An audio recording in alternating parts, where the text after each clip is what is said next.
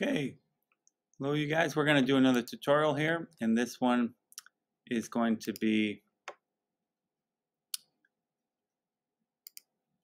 under here. So like if you want to find this, it's up here. If you don't see this up here somewhere when you're going home, learn, if you don't see learn, then you need to close out in the red right there, and you need to right click on this and say quit. So you'd want to put something like that, okay? But since I see it, I'm going to go in here, and you're going to find this by going right here. It says photo editing. You're going to go all categories. It's under creative effects right here. It says select and mask. So go under select and mask, and it's going to remove and replace the photo background. This is what you want right here. So we're going to start this tutorial. Okay, and I'm going to make this size smaller, maybe one, just so you guys can see this in the tutorial here. Maybe I'll go 170. Changing the size. You don't have to do this. This is just so that you guys can see it better. And we'll go like this and move this here so you guys can see this. Okay, so the first thing we're going to do, it says select the girl layer. So if we see this layer right here, it says girl. We're going to click on that one right there. And then it says choose select, which is right there, select up here. And then it says to select subject. And what this is going to do is it's going to select what it thinks is the subject, a person. So it works really good for if there's a clear spot for who the person is. It's going to do its best to find it. And it's actually done a really good job. Now, there is one issue here, though, in this photo.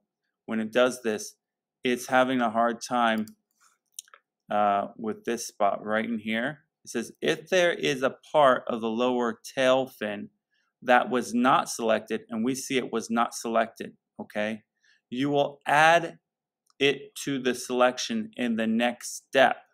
Click next to continue. So we see that is an issue, and it says to click next because we're going to take care of that next. Now up here it says select the lasso tool. If this tool is already selected, click on another tool and then click back to this tool, because Photoshop needs to know that you did this action. So when I click on here, when it's not selected, it knows I clicked on it.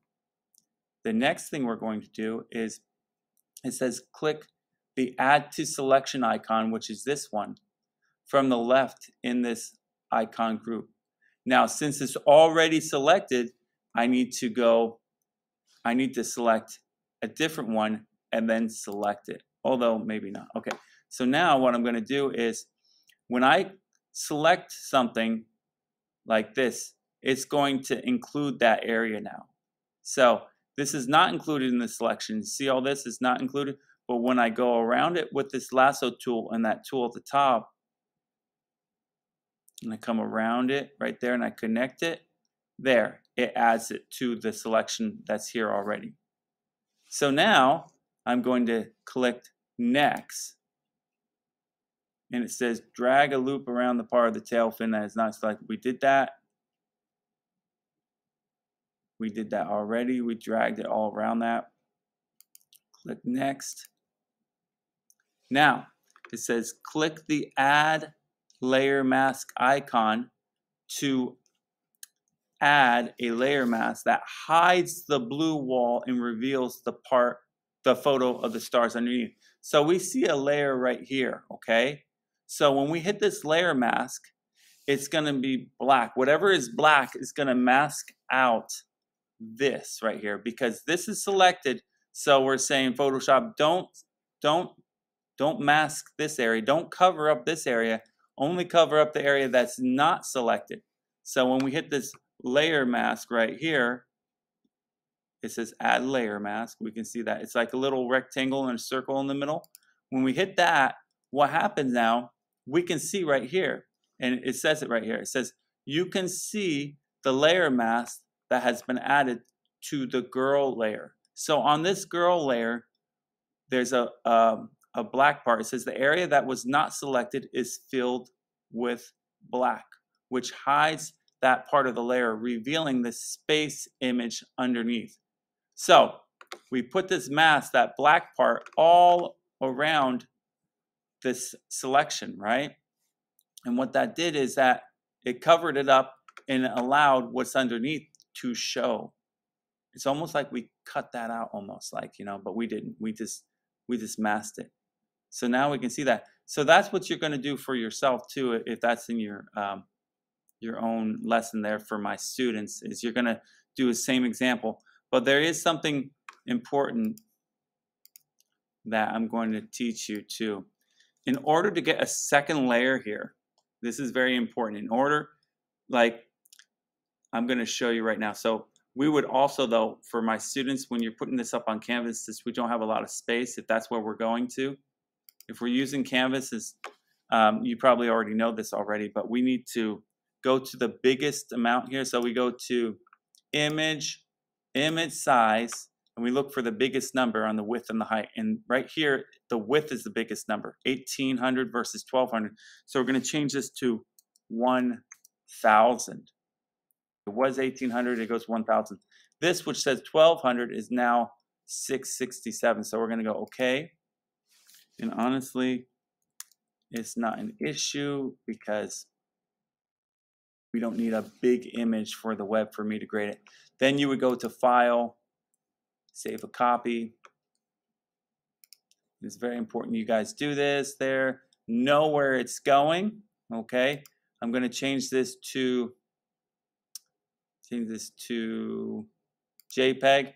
And right here, I'm going to rename it. Now, I'm not going to touch the dot in the JPEG, and I'm going to go rename this to remove and replace a photo background.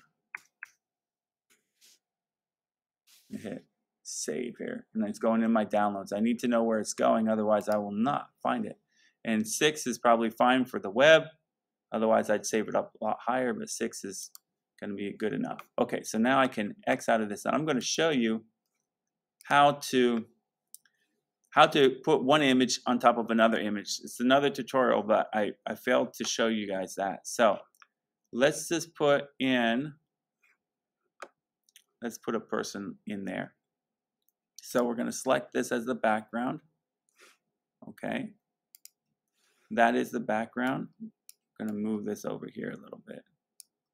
And we're going to add another photo on top of this layer here.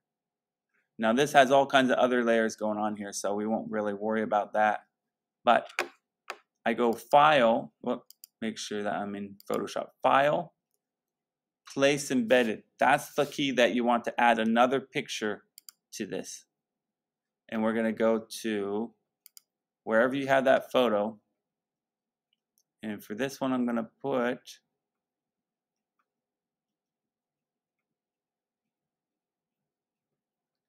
doesn't really matter what I put there. Let's just do this one. There. Now, what I would do though, if I wanted to, I'm going to make this picture, actually that looks good right there, that size. Maybe I'm going to move it. This is kind of cool. Let's go like this. Now the problem is I'm going to hide everything except for this person here. So I need to find out where that layer went. But that's how you place another photo in there. No. Where did it go? There it is. This is the one. So if I'm going to, I have this selected, I can go to select subject. Did a pretty good job. And so now I'm going to layer mask that. And there is somebody hiding there. So then I would change the size, and But that's how you're going to do your own, okay? Add your own photo into something.